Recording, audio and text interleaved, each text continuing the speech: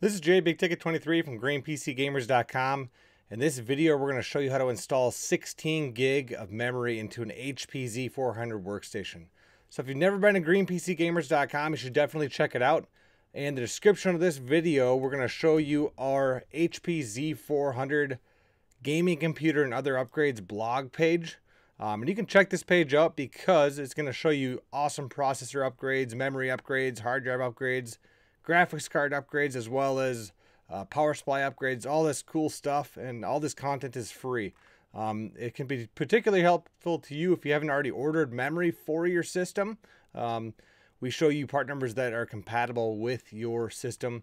And we have little links here that you can click on that bring you to some of our favorite providers, like Amazon and some other sites that we use. So let's get to our actual install video.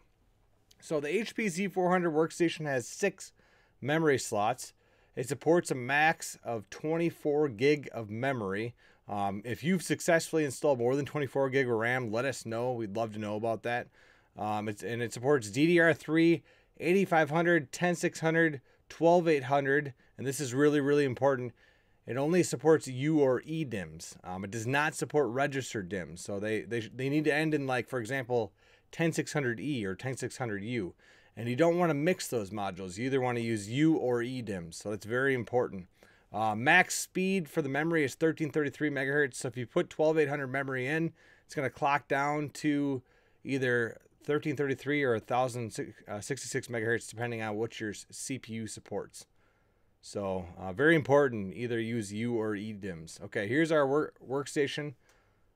This system is going on about 9 years old now. And these are the four gig modules we're going to install. These are dual rank PC3 10600U modules. All of them match. All right, so you're going to want to put your system on its side, remove the side panel. And then next, you're going to want to remove the plastic baffle,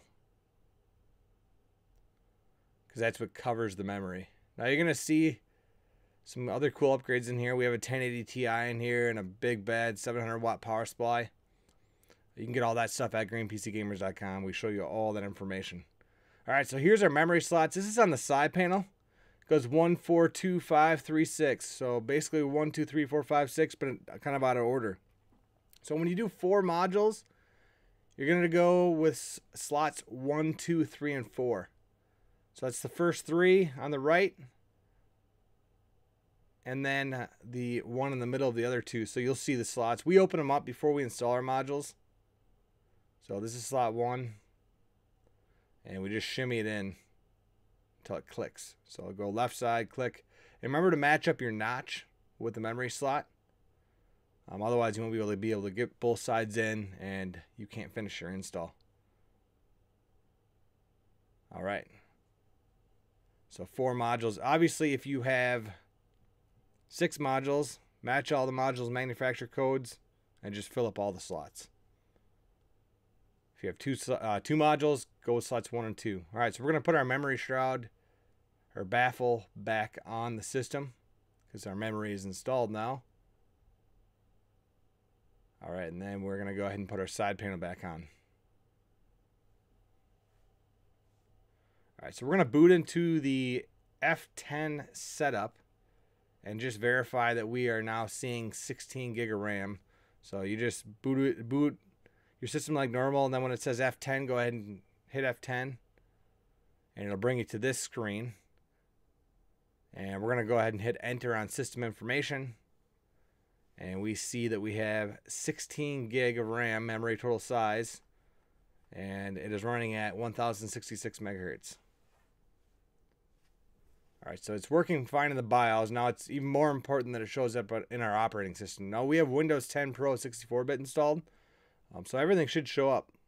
So we're going to right-click on Start, go to System, and we see that we have 16 gig of RAM, and it is all recognized. So everything is working perfectly in our install. Now, if you get like some beep codes, or you're not getting video after swapping your memory, then you want to verify that you are using E or U DIMMs and that you're not mixing E or U DIMMs. It should either be all U DIMMs or all E DIMMs.